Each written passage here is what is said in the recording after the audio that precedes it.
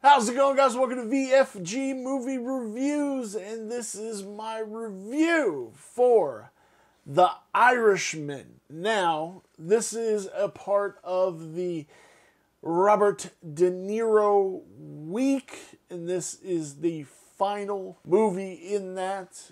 We will link right here, Raging Bull and Goodfellas, right there, and you guys can go back and watch those, and then come back and watch this video, or watch this video, then watch those videos, and then come back and watch this video if you feel you must, and I think you should. But I gotta tell you, I dug this movie. I love mobsters. I love criminals of all sorts.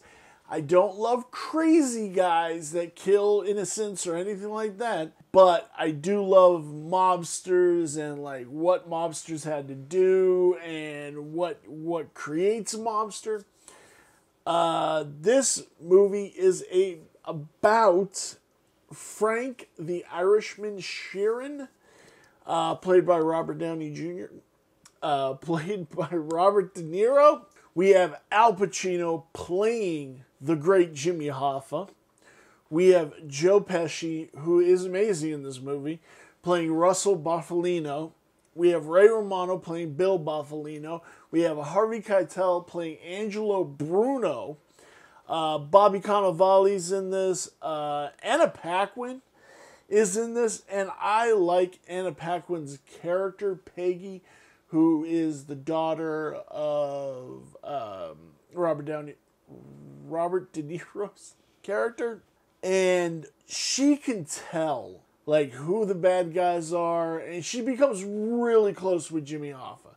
Like, really close with Jimmy Hoffa. But she can't stand Russell, Joe Pesci's character, and she really can't stand her dad because she knows what she's doing. She knows what her dad's doing, and she doesn't agree with any of it. Really. And it is a great thing to show that character has the ability to discern such things, and I like that. We have Jesse Plemons in this, playing Chucky O'Brien, who is Jimmy Hoffa's adopted son, and he's cool in this. So yes, I know they did a lot of de-aging effects because these gentlemen are all in their 60s and 70s. But I don't care about that aspect. I care about, are they playing those characters good? Is it believable? And yes, it was 100% believable all the way through this movie. One of the aspects that I really dug about this movie is when you met a new character, text would flash, and it would be like, just out there, it would be whispers. Shot 4 times in the face or something like that, and the date he died.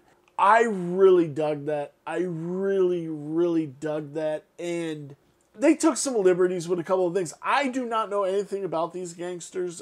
These guys are all brand new to me. Sharon Bufalino, he is the crime guy and everything, but I'm not too knowledgeable on those. I actually bought the book, I Heard You Paint Houses. I did actually buy that book, and I'm about to listen to it. I dug this, and I loved Jimmy Hoffa's play. The role between De Niro and Pacino, and De Niro just trying to be like, you gotta stop. You gotta stop. You don't know who you're messing with here. You gotta stop. And just Hoffa's like, no, fuck those guys. Fuck those guys. You know what? Fuck them all. And he's like, I got stories. I got tapes. I got all this shit. And you just know it's all about to come crashing down for Jimmy Hoffa.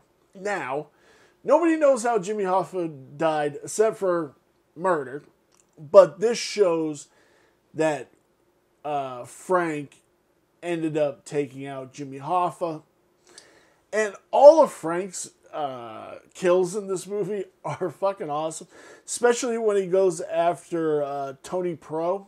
And like he's talking about it. He's like, oh, you got to bring 2 guns and they got to be loud because you got to make the regular the innocents, the bystanders, run away, and you're not going to shoot the bodyguard in the chest or the face because you just shoot him in like the arm or the leg because you don't have beef with him, and then he just goes after Tony Pearl. I dug this movie so much, and everything that like leads up to it, him meeting Joe Pesci's character, and Joe Pesci doesn't tell him who he is.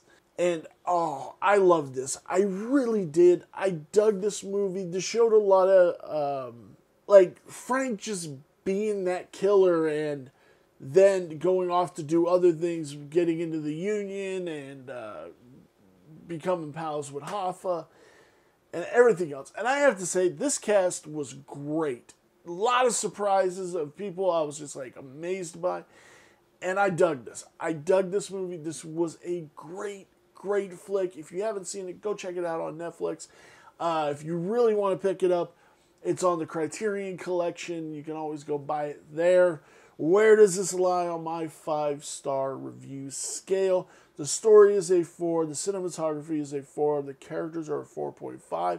The design is a 4, which brings our total to 4.25. Guys, check this movie out. Have you seen The Irishman? Let me know down in the comments. I'd sure love to have a conversation with you. Hit that like button. Let's try for 7 likes on this video. 7 likes, and I'd love you forever. And I will see you in my next review.